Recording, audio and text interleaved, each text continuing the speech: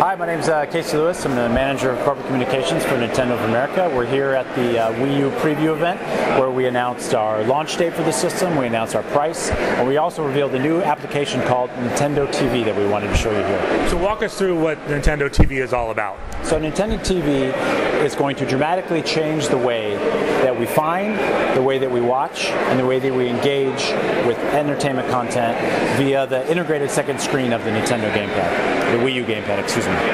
So what it does is it combines live TV from your cable provider, VOD content from Netflix or Amazon, and content from your DVR into one interface.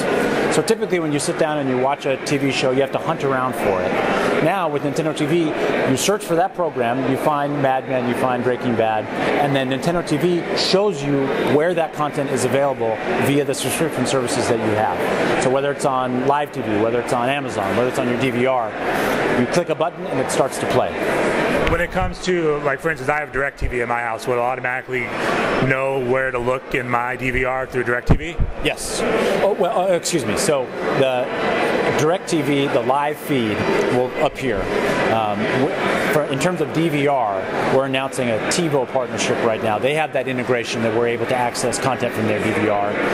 That's a deeper integration, so we're hoping to have more announcements as we get closer to launch. We're in conversations with all the big MSOs, and that'll come out later. Right now it's TiVii. But it doesn't matter your cable subscription, Time Warner, Comcast, DirecTV, as you mentioned, that will be pulled in automatically and displayed on Nintendo TV. And when it comes to give us an example of like Amazon, a lot of people have Netflix, how they can be able to access this. I guess this is like a step further than what they've been able to do with the Nintendo Wii or Nintendo 3DS. Yeah, I mean, you know, with the Wii, with Nintendo 3DS, we had a Netflix application or a Hulu Plus application where you log into that application and find your content. This pulls that content up into the Nintendo TV interface, providing live TV, VOD, DVR, all in one central spot. So that's the kind of the find that I mentioned. Also, the gamepad can serve as a super remote. You can launch a program directly from your gamepad. It has all typical remote functionalities. We revealed something in the bottom right-hand corner, the spin wheel, where you can program certain channels that have buttons on the controller. You can log right into that channel, go instantly. There's also really deep social interaction. So what we're doing, we look at the top 100 shows and we capture live moments from each show.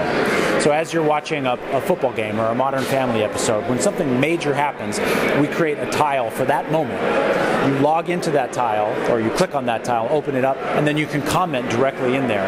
And that is shared with your Miiverse friends, with your Twitter friends, with your Facebook friends, and you can have a conversation directly within a moment, within a program. And that's integral to the Wii U experience. You guys have also gotten involved on the Nintendo 3DS side with a lot more original programming and things like that. Do you see that relaying out to the Wii U at some point?